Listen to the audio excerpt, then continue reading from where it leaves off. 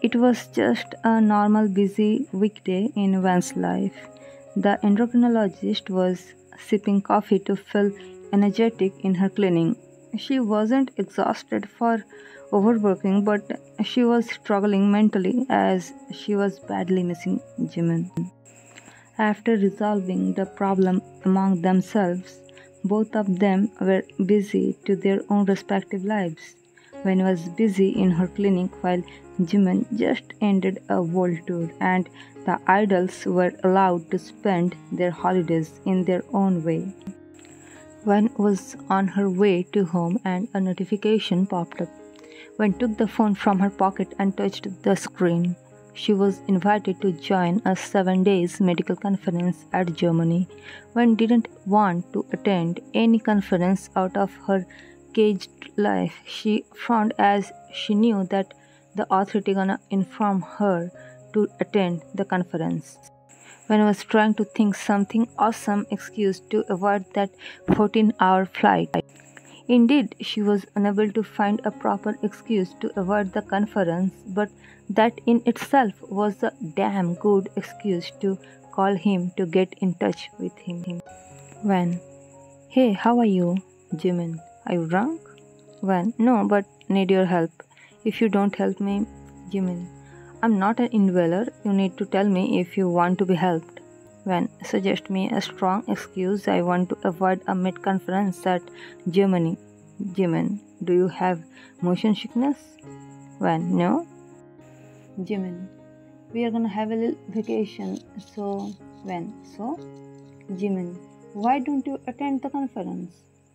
When, cause you wanna enjoy your vacation and you want Jimin, and I want you to work and want to be your last good night and first good day. When, are you kidding me? Jimin, Ani. When just sighed at the end of this conversation and closed her eyes. Next morning, When opened her eyes and casually scrolled down her phone, and she was shocked and nervous at the same time as she read that the famous K-pop idol Jimin had arrived in LA. She thought he was joking, but the next moment When could hear the sound of doorbell, and When stepped out of the bed and walked towards the door in disbelief, like she was living in a parallel world where everything seemed to be fulfilling.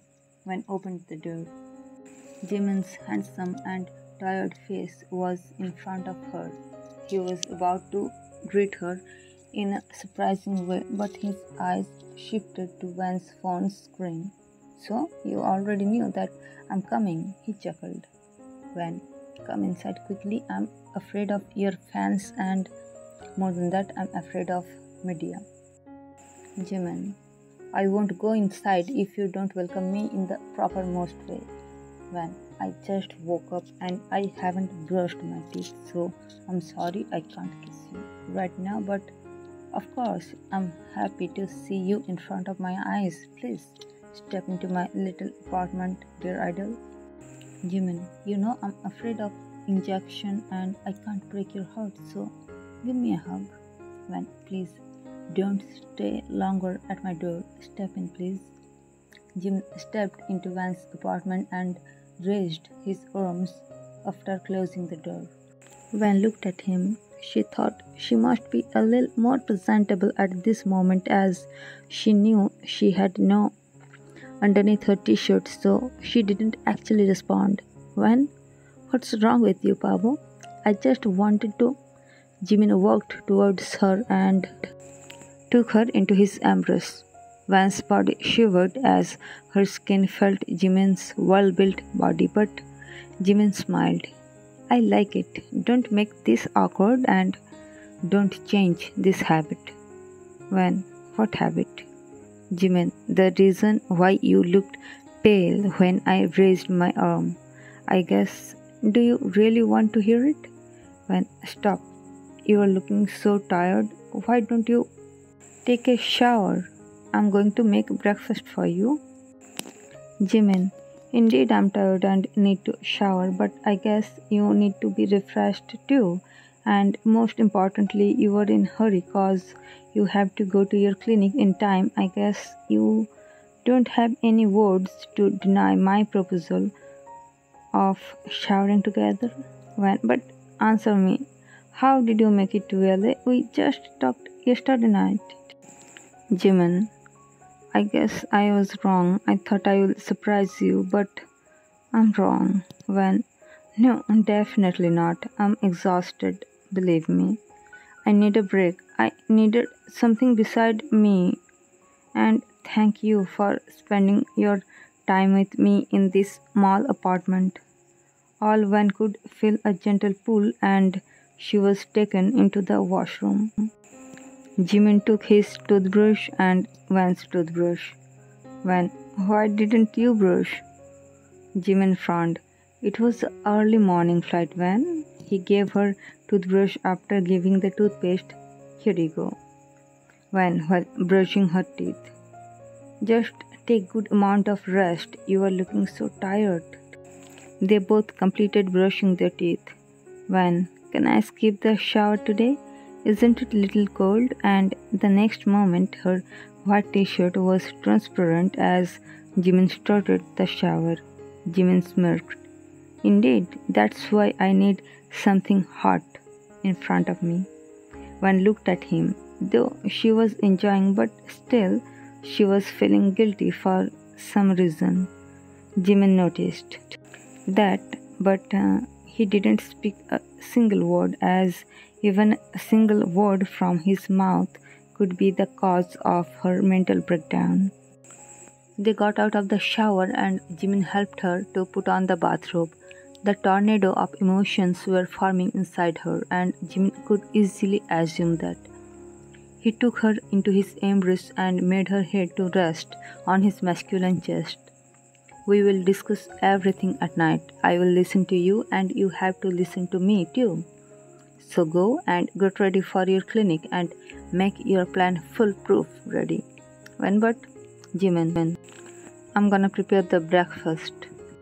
Jimin walked towards the kitchen while Van was directed towards the bedroom. Jimin, while preparing scrambled eggs for both of them. Van, I know I don't need to yell, but for your kind information, you are not allowed to cry. If I notice your eyes are red, then you are not gonna be allowed to go to the clinic today. After a few moments, Van stepped out of the bedroom. The thinking capacity of your pea-sized brain is just terrible. I'm not the same teenager who met you in an after-party. My heart is made of stone, Mr. Idol. Jimin, I know, my name is engraved in your heart of stone. Good for both of us. Now sit. Van took the plates from the kitchen counter while Jimin was filling the glasses with water. Aren't you tired enough and wanna throw yourself on the bed? Van asked him casually. Jimin, indeed it's hard, but I want to see you going for work. I want to enjoy every small moments of a normal life. Both of them quickly consumed their respective portion of food. Jimin, Van, don't need to wash the plate, otherwise I would have to wash mine too. I will wash it later, please. Van smiled and left the plate on the sink, and after placing a soft peck on his lips, she left for clinic. In the clinic, it was not a so busy day at the clinic. She had a few appointments before lunch hour. After that, Van's imagination could reach the sky but interrupted as she was asked to join the meeting with the faculty about attending the medical conference at Hamburg, Germany. Van actually wanted to avoid to travel to a new place for work purpose. And even it was for holiday, she would definitely love to cancel all these traveling things and prefer to chill at home. But the higher authority officially informed her to attend the conference. Though she wanted to deny, but the superiors didn't give her a chance to turn down the proposal. At the end of the day, when returned to her one-bedroom apartment, she was definitely upset and almost forgot about Jimin's existence in her home. She placed her fingerprint and opened the door and threw herself on the couch. I don't wanna pack up my luggage and go to the Germany, she literally cried. Jimin was surprised seeing the grown lady for crying because she doesn't want to travel. He chuckled and walked towards the kitchen to prepare evening time coffee for them. While Wen continued her crying, Jimin couldn't suppress his smile for longer time while preparing the coffee. Jimin walked towards the couch and cleared his throat. What about taking a coffee break, Dr. Wen? Your throat must be hurting. Wen just stopped making that awful noise and sat properly on the couch, and internally she was cursing herself for her behavior. Thank you and sorry for Jimin. Sorry for what? It's your home after all. You must vent your anger here. When, yeah, thanks, but still I'm sorry you were disturbed for no reason. Jimin, so what's about tonight's plan? When, you tell me, what do you want? Jimin, how about late night movie date? When, sounds good. I just don't want to get ready and step out of my house. Jimin, okay, do you wanna take a nap? When, after this cup of coffee, definitely. Wen took Jimin's empty coffee mug and headed towards the kitchen sink. Jimin, actually, I just woke up sensing your door opening. Wen, that's alright. I need to do something to vent my anger actually. Jimin, then those fake crying screams, didn't that help? Wen, no. Wen washed all the dishes very carefully. Wen, Jimin, are you still feeling tired? Jimin, your bed is comfortable and I slept very well, but Wen, what? Jimin, I missed you. Let me help you and we will nap together. Wen, thanks, but no thanks. I'm almost done. And Wen sighed. Wen knew Jimin was trying to be polite enough, good enough, patient enough, adjusting enough to be able to be with her. She finished with the cleaning thing and headed towards the bedroom. Jimin followed her with a smile of satisfaction on his face. Wen casually jumped on the bed. Jimin walked towards her and backhugged her while sitting on the edge of the bed. Go and change your clothes first. Wen closed her eyes. I will wear a beautiful dress on our movie date. That's why I'm saving this. Jimin frowned. He knew Wen was just tricking him, but as she was exhausted, so he let her this time. It was 9 o'clock when Wen opened her eyes and almost choked, seeing Jimin's handsome face by her side. Wen checked awkwardly if she was drooling. What? Jimin. What? Wen, why are you smiling? Did I talk in my dreams like a pervert?